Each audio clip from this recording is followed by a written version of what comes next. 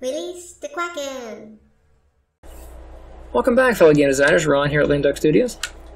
In the previous tutorial, we went ahead and made these pop-up text actors. So this one uses the actor.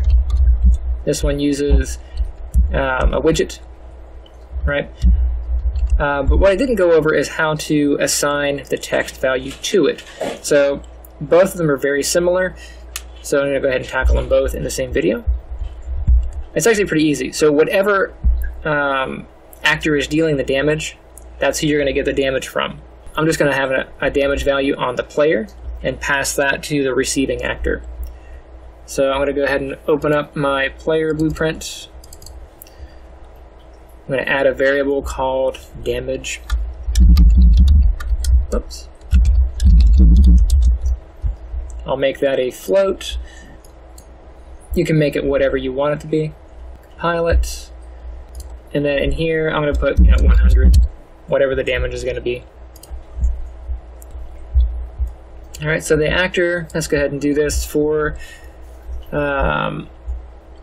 my actor to receive text. That's going to be one that I'm damaging. So I got him. And then on this overlap, I'm going to get a reference to whatever's hitting it.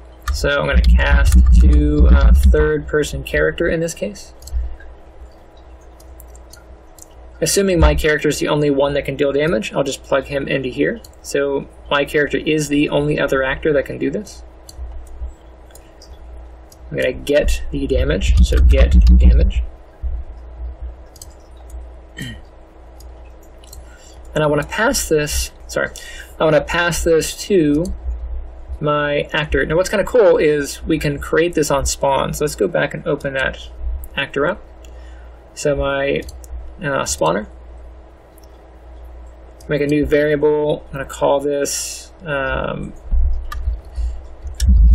text to display. Change the type. Let's do it as text. You can do it as a string or a name or whatever you want to do it as. I will poke the eyeball and expose on spawn. We're going to set it in the beginning here. So on begin play, we're going to take my text to render. Set text.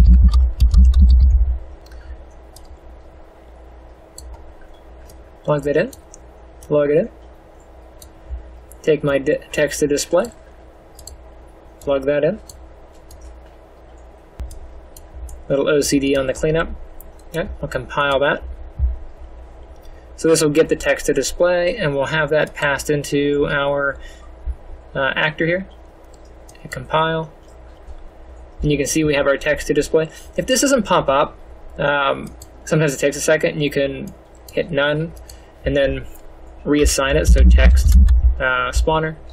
And when it respawns in here, it'll display it. And I'm going to pass this into text to display. Okay, compile it and play. So now when I hit this, bink, it gets the text from the actor, and that'll work the other way. So if I grab my text widget, and then in here, I'm going to select my text. I'm going to make that a variable, so is variable. Let's go to the graph, and you can see our pop-up text is here. Go ahead and drag that in. You get pop-up text. We're going to set it. So set text. Come down. We're going to set the text for our text. Plug it in. And then you can see it has an in text. Just like we did for the other one, we're going to create a variable for it. So variable. We'll do this. We'll just call this text. Whatever you want to name it. Poke the eyeball, come down to expose on spawn, and let's change this type to text. Compile it. I'm going to drag this variable in, like so. Compile that. Let's go back to the actor to receive text. We're going to use the same thing that calls to the player. Let's go ahead and break the link here. Break this one. I'm going to move this down to this one here. Remember that this one spawns the actor, this one's spawning the widget. And then down in here, we're going to plug this in. Now, once again, if you don't see this pop in on the widget, just reload it.